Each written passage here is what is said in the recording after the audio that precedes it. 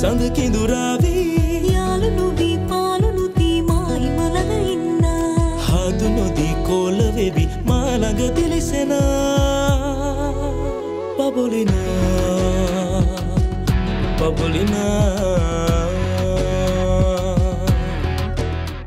Saudi අරාබියේ ප්‍රථම වට සිදු කරන මහා සංගීතමය රාත්‍රිය සීතල ලයිවින් කොන්සර්ට් ගායිකාවන් රසක් පිරිවරා පෙබරවාරි 23 වෙනිදා. ඇහෙනව නේද සුද්දී? ඔය ඇහෙන පරිස්සමෙන් ඉන්න. මුළු ලොවම නැති වුණ එකම හදවතක් ටෙන් ටෙන් ටෙන් ටෙන්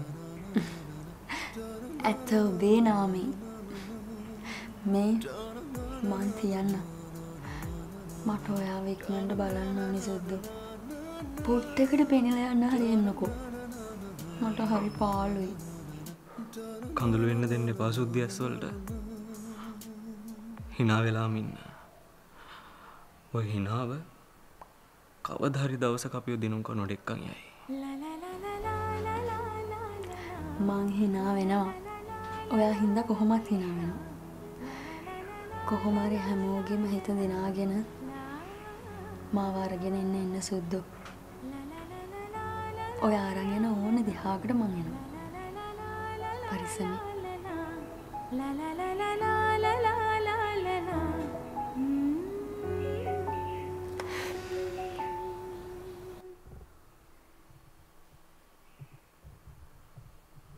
ඒ මොකද ඉතින්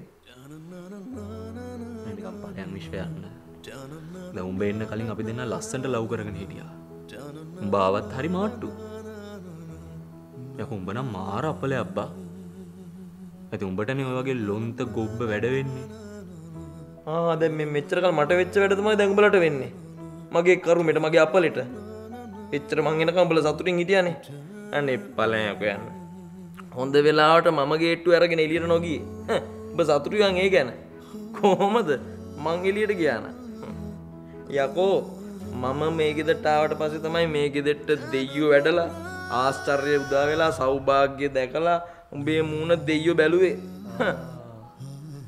දැන් උඹ එන්න කලින් මේ ගෙදර දෙයියෝ නෙමෙයි නම් වෙන කවුද හිටියේ දෙයියෝ නෙමෙයි බයියෝ යකෝ මේ පණ පුදාගෙන උඹලට දේවල් කරනකොට මට ගහන්න ඕනේ යකෝ මඩුවලිගකින් සි හරි විශ්ව මේ මචං මොකක් හරි ප්ලෑන් එකක් ගහලා දීපන් නෑ උඹේ මාමණ්ඩිට කියලාම ගහගෙන ප්ලෑන් නෑ මා වැඩක් නෑ මං මචං විහිළුවක් බං කරේ මොකක් හරි ප්ලෑන් එකක් ගහලා දීපන් හිටපන් කියනවා අවසන් වතාවට කියලා උඹට සපෝට් එකකට මම ප්ලෑන් එකක් ගන්නම් හැබැයි ඉතින් මොනවා හරි ඕනේ නැද්ද පරණ ඉතුරු වෙච්ච කොටයක් එහෙම කොටයක් තිබ්බා ඈ හිටපන්කෝ මම අරන් එන්න කොහොම හිටපන් අරන් කොනේ අම්මේ බයියෙක් නෙමෙයි ටොයියෙක් හෙට දවසේ අප දෙදෙනා අද වාගෙම හමු විය යුතුයේ අද දවසේ මවෙත ගේන මිහිර හෙටත් ගෙන ආයුතුයේ මේ මොකද වේ උඹ ගේන්න කිව්වේ මොකද කොටයක්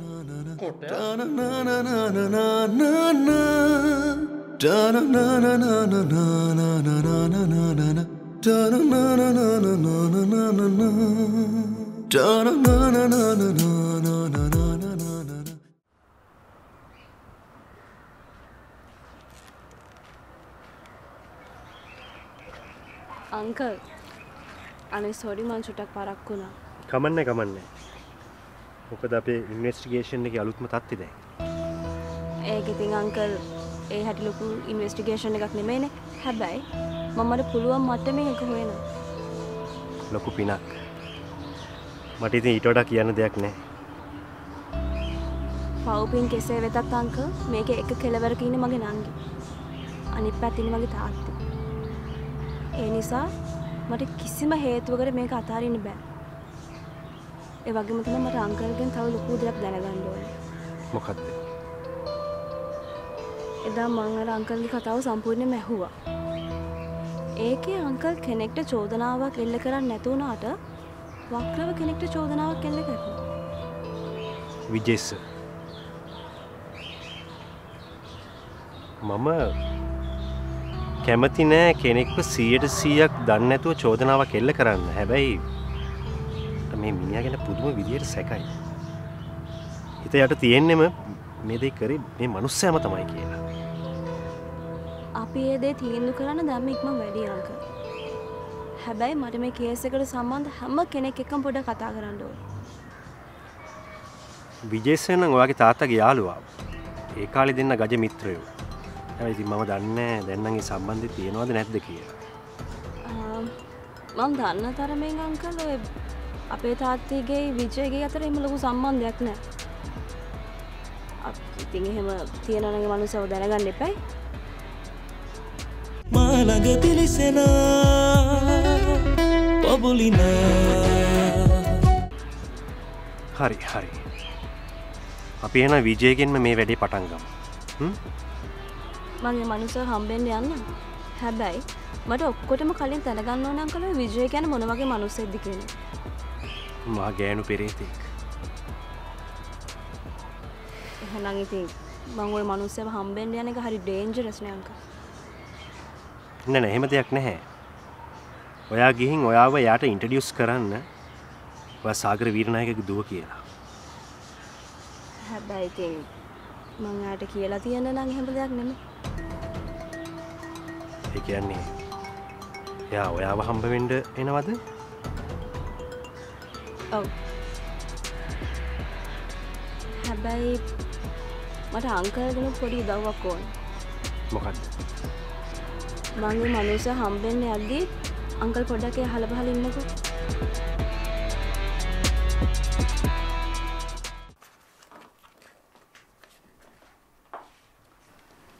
සාගර මොකද මේ?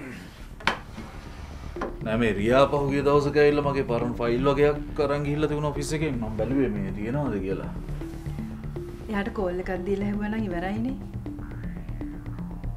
නෑ ඔය ගියපු වැඩේ කරගෙන ආපුවා කතා කරලා අහන්න ඕනේ. මොකද දැන් ඔයා හොයන ෆයිල් එක?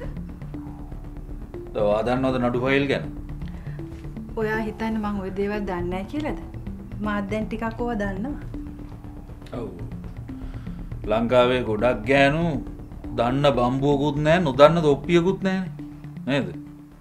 මිනිස්සු එහෙම හිතාගෙන ඉන්නවා. හැබැයි ඉතින් හතර වටෙන්ම හිර වුණාම ගෙදර ඉන්න ගෑණිගෙන් තමයි අහන්නේ. අනේ රත්තරන් මම මොකද කරන්නේ කියලා.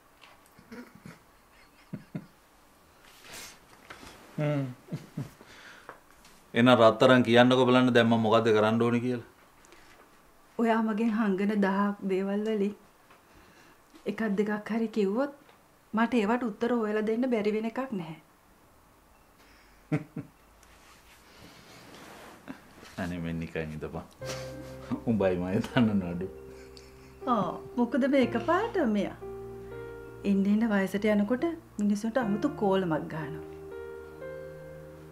එතකොට තමයි හොඳම කෝලම් පටන් ගන්නෙ.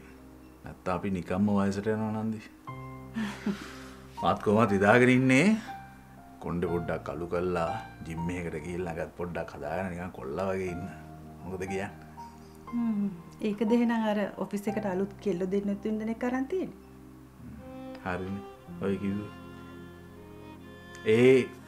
ඒ අරන් තියෙන්නේ මොකටද? මගේ ගෝලයෝ. උන් වැඩ කරන්න අරන් තියෙන්නේ. පුදුම ඉරිසියාවක් නේ අපෝ මේක. හරි. ওই ටියුෂන් සර්ලා තමයි ගොඩක් ගෝලයව කසාද බැඳලා තියෙන්නේ. අර ඉතින් මං ටියුෂන් එකක් කරනව නෙමෙයිනේ. ඒක මන් දන්නේ ලස්සනට ඉන්න ඕන තමයි. හැබැයි ඉතින් ගෙදර මැදි වයසේ නෝනගෙනකුයි ලස්සන තරුණ ළමයි දෙන්නෙකුයි ඉන්නවයි කියලා හොඳට මතක තියාගන්න ඕන. ඇයි තාම පුංචි කෙල්ලෙකුත් ඉන්නේ? හරි. ඒව හොඳට මතක තියාගෙන ඉන්න මහත්තයා. ওই තරුණ කාලේ නැති දාංගලේ වයසට යනකොට මිනිසුන්ගේ ඔළුවට ගහනවා. හැබැයි ඉතින් මගේ අතට අහු වුණොත් නම් මම හොඳ වැඩක් කරනවා හොඳේ.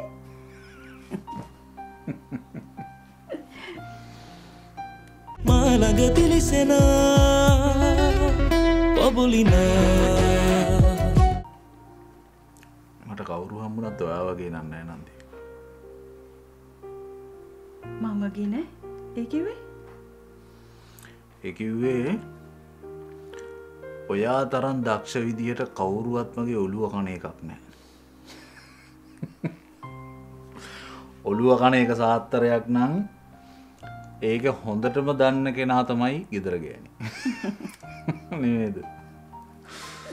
හැබැයි ඉතින් මේ විදියට ඔයා මගේ ඔළුව කන හැම වෙලාවකම මට මතක් වෙනවා මම දරුවෝ 3 දෙනෙක් ඉන්න කසාද වෙනපු මිනිහෙක් කියලා.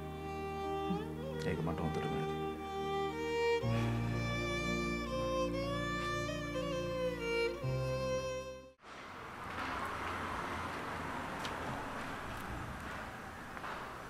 Excuse me.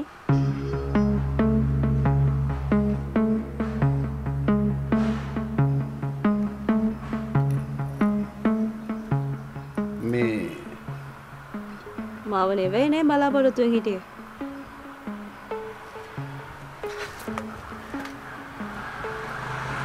ඊළඟ කවුද? මම රියා මන්දෝදරි වීරනායක. ඕ රියා. කොච්චර ලොකු වෙලාද කියලා. ඈ? එතකොට වාද මට කතා කරේ. ඔව් අංකල්. මම. සික්. Thank you.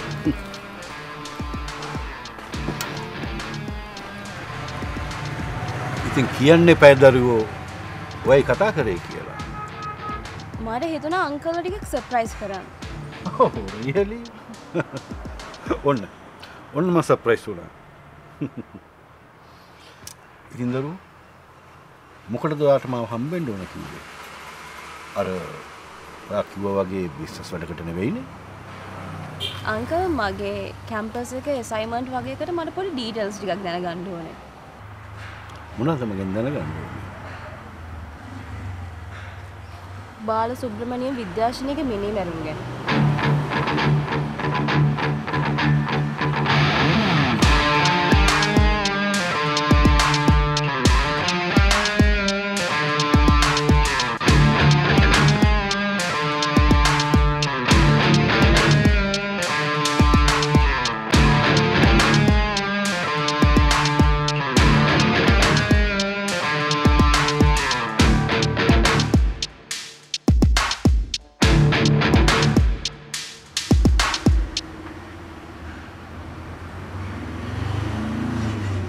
අංකල් මොකක්ද එකපාරටම උනේ? නෑදුව මේ මට ඒ මිනී මරුව මතක් වෙලා පොඩ්ඩක් මාව ෂොක් වුණා. මා ළඟ තිලිසෙන පොබුලින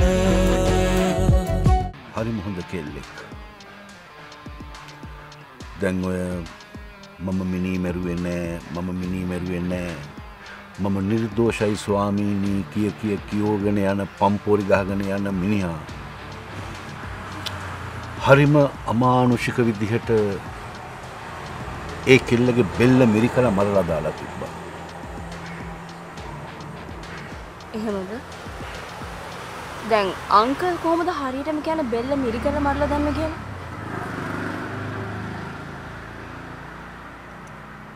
ඔය ළමයා ඒ දවස්වල අතදරුවෙක් වුණාට මම ඔය මිනී මැරුම සිද්ධ වෙච්ච දවස්වල ගොඩක් දේවල් මගේ ඇස් දෙකෙන් දැක්කා. ඒ කියන්නේ විද්‍යාව මරණ හැටි දැක්කද? මොනවා අහනවද ළමයෝ? මම එහෙම මේ ළඟ හිටියනම් මරන්න දෙනවද ඒක? ඈ? මම කියන්නේ ඔය නඩුව විභාග වෙනකොට ඒ දවස්වල මමත් හිටියා. එතකොට මම තමයි ඒ වත්ත බාරව හිටියේ. එහෙමද? අනේ අංකල් එහෙනම් මට අංකල්ගෙන් විස්තර ටිකක් දැනගන්න පුළුවන්ද? ඔව්. ඕන දෙයක් අහන්න. හැබැයි පුතේ මේ ඔයාගේ තාත්තිගෙන් මේක නැහුවනම් මීට වැඩිය ගොඩාක් විස්තර අහගන්න තිබ්බා. අංකල් ටිකක් කලබල වෙලානේ. දුව මට හදිස්සි වැඩ වගේක් තියෙනවා. ඒක නිසා මට දැන් යන්න ඕනේ. අපි ළඟදිම දවසක හම්බෙලා නිවෙන හිල්ල කතා කරමු. ඕකේ අංකල්. No problem. අපි හම්බෙමු. See you uncle. Soon.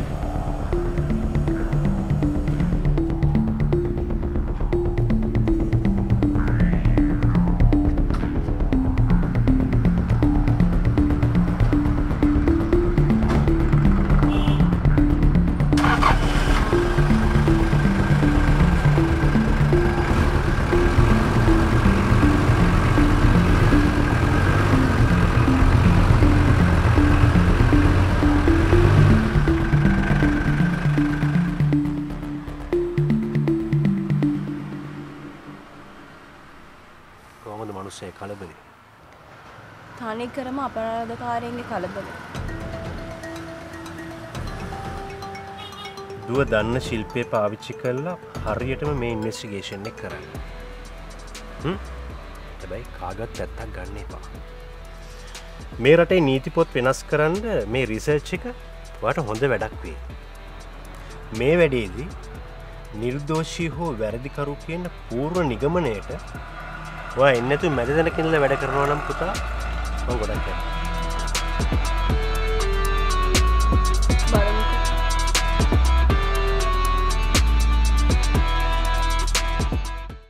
මගේ ළඟත් හිටියේ එහෙම ඇහැට කනට පේන ගෑනු ළමයි තමයි. ඔව්. මට මතකයි. මට මතකයි ඒගොල්ලන්ට මොකද උනේ කියලා. දැන් ඇස්සarla බලන්නකො මගේ සුදු මැණික.